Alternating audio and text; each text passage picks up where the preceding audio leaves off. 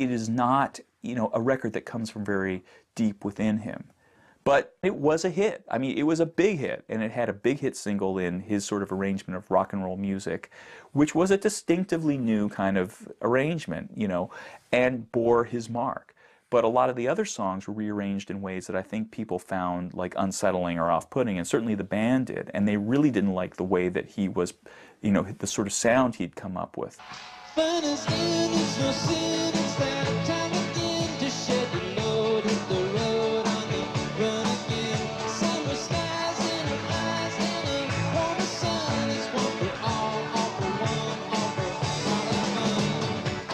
The revelations kind of come when you least expect them.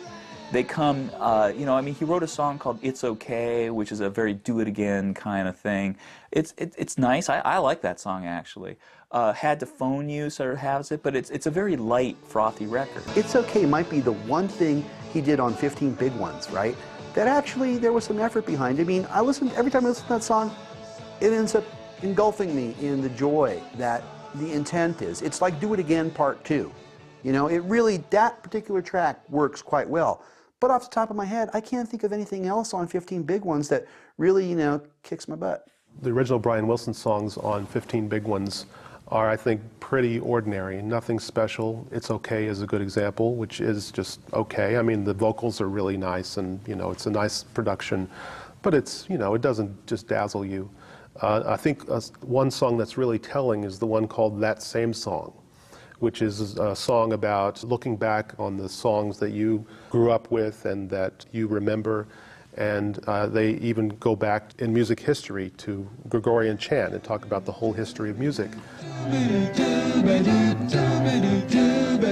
Back in time with just a rhythm and rhyme, Gregorian chants were a real big thing. They took that chant and added harmony. It was a different sound but had the same meaning. I can imagine what a song like that might have been like if Brian Wilson had done it in the mid-60s when he was at the height of his creative powers. You know, he might have found some musical way to demonstrate this sense of a historical sweep within the song. Whereas the way they do it in 15 Big Ones, in that same song, you know, it's all in the same style. The music is all in the same style. It's a perfectly pleasant little song, typical of the other originals in that era and on that album. But there's no real organic connection between the message that the lyric has and the music itself. But the public couldn't get enough of the Beach Boys or the return of their enigmatic leader. With the Brian's Back campaign in full swing, Wilson was thrust into the public eye like never before. It kicked off this ginormous tour in the summer of '76 where the Beach Boys are back, and guess what? Now Brian's with them. And he's playing on stage. He's got this big silk bathrobe, which sort of both alluded to and satirized his bedroom years. You know, and I remember seeing that show in 1976 up in Seattle and feeling like this was awesome. Like this was exactly what I had hoped for. And they're playing massive amounts of oldies. Now the new stuff is maybe 25%. But Brian was way off his game. He barely sang. When he did sing, it was this kind of very rusty croak. It was a weird kind of moment, but if you squinted just right and blocked off certain things, it kind of worked, you know? A recluse who was suddenly pushed into the media spotlight, Wilson's discomfort was often all too evident. Yet for the Beach Boys, the record label and the audience, the main thing was that he was there. He hit the interview circuit, made public appearances, and took part in an NBC special featuring a comedy routine with Saturday Night Live stars Dan Aykroyd and John Belushi, all celebrating the return of a great American composer. But others were keen on digging a little deeper, including Rolling Stone scribe David Felton, who spent unprecedented time with Wilson and his publicity-hungry therapist, Eugene Landy. In his seminal article, The Healing of Brother Brian, he documented a return to the limelight that was far more complex than the one the marketing machine was selling. I think the question to me was not so much about what's he going to be like, but it was, what is he like after I met him? Like, is this the real Brian Wilson? How much have I seen of him? I never could tell, for example, I mean, Eugene Landy, his shrink turned exploiter or whatever, the villain of the piece, he said Brian doesn't have that much sense of humor. And I never knew the answer to that. Does he or does he? Sometimes I thought he had a very wry sense of humor, and other times I felt he talked almost like a robot or somebody, sort of not programmed, but just stiff and without emotion, without affectation. He does what he's told, and he doesn't do much else. He answers your questions, but he doesn't offer too much. And I don't think that was being difficult. I think he really was waking up. And I don't think he exactly knew what to do other than what people sort of showed him to do. There were certain things he knew a lot about, but how he should act, he just didn't act very much, you know, and that way he kept out of trouble. He was having to learn to have a good time without all the things that previously allowed him to have a good time. It was pretty difficult. So I think he felt he had a big pressure to behave and to cooperate. And, you know, and if he didn't, he'd hear about it from Landy, often in front of everybody else. Felton's article presented Brian in a very honest, forthright way. He clearly hit it off with the guy. Brian welcomed him into his inner sanctum. So he's getting Brian's thoughts, but he's also getting this kind of not so vaguely poisonous thing happening with Landy. Because Landy, one of Landy's great flaws is that he was a complete attention whore, that he needed the attention. And the moment he got his hooks, you know, the moment he got into a relationship with somebody like Brian, he wanted to stand up with him and be kind of like, you know, his partner. Landy makes you tell that kind of story. I mean, he's such a performer. And just from the very beginning of his interview, I mean, you knew you had a character you couldn't stop him. I mean, to him, he was the star of the story, and I let him be one of the stars, you know. He was full of himself. And, you know, I always thought he was bad-mannered and that he was exploiting his work with Brian at the expense of Brian, and I mentioned that. He was not an ethical guy, I don't think. And, you know, he did so many other things that you thought the whole thing might have been a scam. However, one way to keep a person from taking drugs is having a guard there to keep him from taking drugs. It's called prison, but it was in his home. They were putting him out to be gone over, you know. They shoved him back in this, and he kind of became the locus of their image, the great Brian Wilson. And Felton's story, for all the kind of, you know, the facets that he brings in, including these kind of dark, horrifying facets, sort of ends on a kind of a note of hope. Brian's writing songs, you know, he's got a bunch of stuff. He's playing new songs for Felton, which Felton seems to like a lot, and it seemed to bode well, but it really didn't. By the end of the year, with his fees having doubled since taking charge of Brian, Landy was fired by the Beach Boys' new manager, Steve Love. Yet his techniques had apparently been a great success, and Wilson entered the studio in October 1976 to begin recording the new tracks that he had played to Felton. His confidence growing, he also made 2 television appearances without the band behind him, on The Mike Douglas Show and Saturday Night Live, and the public was given a far more intimate performance than the live shows had allowed.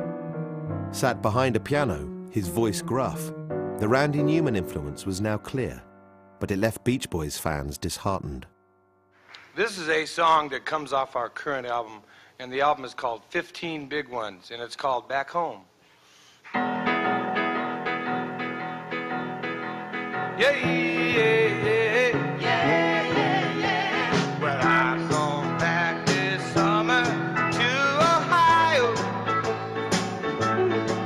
I'm gonna... When Brian appeared on Saturday Night Live, America just said, this guy ain't back. You know, if you've heard him sing Back Home, and I'm not going to do my impersonation, but, you know, in private, maybe sometime. But come on, man, that's not Brian Wilson's voice. But when you have the gift of the voice that Brian Wilson had, and then you cut to Louis Armstrong, you just got to ask why. This is a guy who 10 years earlier would stop the vocal sessions in the middle of a song because he didn't think there was enough emotion in the ooze. And you get to a point 10 years later where not only is he, I think, consciously singing in this gruff, rough, Randy Newman, Tom Waits-esque kind of voice, but he's kind of not caring or paying too close attention. I mean, he's mostly in tune, but he doesn't care that much anymore. Yet Brian was pursuing very different artistic aims than simply satisfying his core fan base. And this new voice would be prominent on the material that he was developing. With the rest of the Beach Boys otherwise engaged, he was left to his own devices in Brother Studios with engineer Earl Mankey, and having rediscovered his enthusiasm for recording, he began to experiment with a passion that had been absent for the best part of a decade. If 15 Big Ones was to get Brian comfortable in the studio by working with all of his friends from the old days, then as Brian came into the studio each day to work on new songs, I think the idea at that point was, let's bring in the guys one at a time as Brian needs them, you know. Given that structure, Brian ended up playing a whole lot more of his own instrumentation than he did. And no offense to Brian, but given that, it tended to be a lot more amateurish and a lot more what Brian played. The songs had a similarity because he had just learned how to work a synthesizer, and he had his favorite drum pattern that he always played and his favorite bass lines that he always played. So in the end, it was much more a Brian Wilson thing, I think, than even anyone might have hoped, because of the preponderance of Brian playing all the instruments. It was basically a Brian Wilson home recording. Wilson's personal input into these songs was not just musical. Landy had also encouraged him to write lyrics, to get his thoughts onto paper, and to take inspiration from anything around him, no matter how insignificant. Not only did this lead to a wealth of material being quickly written, but it also created a catalogue of very personal work, detailing both the commonplace concerns and the inner life of its author, with song titles including Bring Your Own Comb and Quit Using My Toothpaste. They may have seemed left field or odd. I do think that they are totally autobiographical, and the same as it's a lot easier to walk over and grab the synthesizer instead of you know, calling in a string section. It's a lot easier to write the words than to try to get together with a lyricist, and I'm sure that that would have been the easiest out for Brian.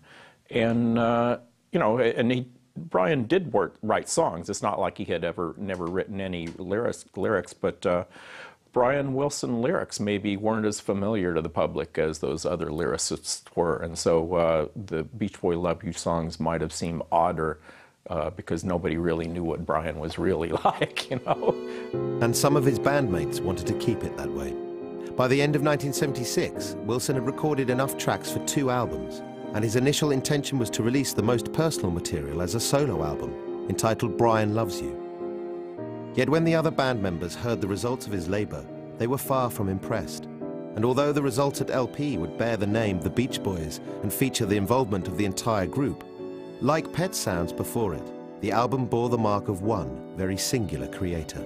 My opinion of the Love You album is that it's a Brian record, and I guess it's because I know how it went down. It was a Brian record.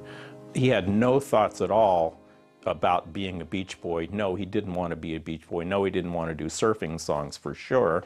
And he was just he was most comfortable being an artist, you know, being whatever popped out of his head.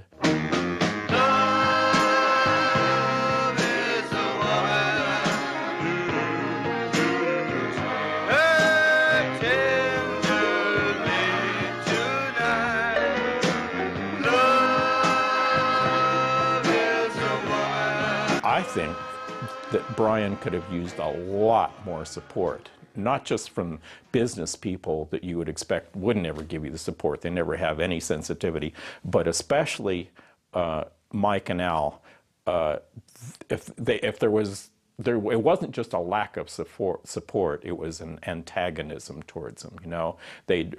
Brian would play something that he'd been working on that he was proud of, and you know, they'd look at each other and, you know, give back, you know, Alan would say to Dennis, he'd give him the finger underneath his palm, you know, when he'd hear the thing playing, you know, where Brian was trying to do his best, you know. And I felt like that was just a total lack of support, and I suspect it's still that way, and I don't see how Brian is going to produce in a situation like that.